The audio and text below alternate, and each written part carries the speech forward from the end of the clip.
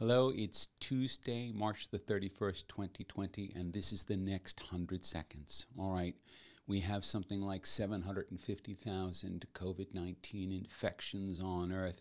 Probably somewhere around 10 to 20% of them will need to go to a hospital. Probably somewhere around 20 to 25% of those will end up needing to go to ICU and go on a ventilator, which means, and that's for a period of time, for not just a few hours, but for days, possibly weeks. And we're going to need tens of thousands, maybe hundreds of thousands of ventilators. And that number of ventilators, you can't find them anywhere in the world. We're building them as fast as we can. They have James Dyson building them. They have GM building them. Tesla's going to be building them.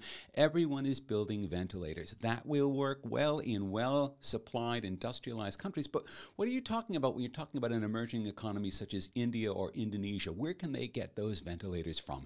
And it's really nice to see that MIT, my alma mater, has come up with a project called the Emergency Ventilator, or EVent, which is a ventilator that can be built basically out of parts that can be found in almost every hospital everywhere in the world and can be deployed to provide ventilation to someone who desperately needs it because they have bilateral pneumonia caused by a COVID-19 infection.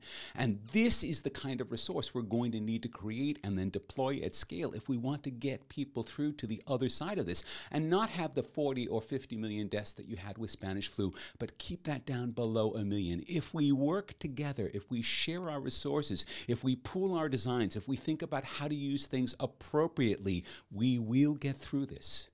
And that's 100 seconds.